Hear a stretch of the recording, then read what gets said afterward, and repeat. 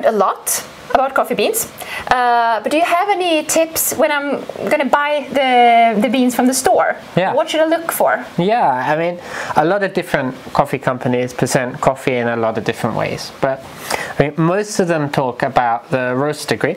So they'll talk about light roasted or medium roasted or dark roasted. Yeah. That's always a good thing to think about with the settings, and think the darker the roast, the lower temperature you can brew with. The lighter the roast, the higher temperature you want, and maybe a little bit finer ground.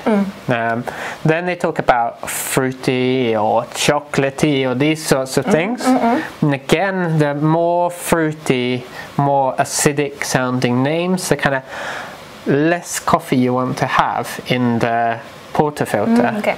And that's going to help you to make sure that you extract and don't get too much of an acidic cup. Then they often talk about how much Robusta they might have in their blends.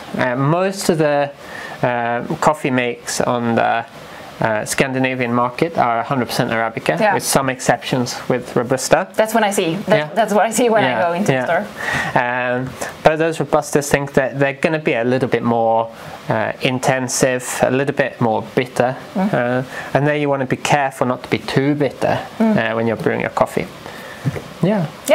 But I really hope that this series of videos have kind of given you some tips about what kind of settings can you give your machine to get out different flavors, a little bit of that curiosity about where does coffee really come from and how does it get into my cup.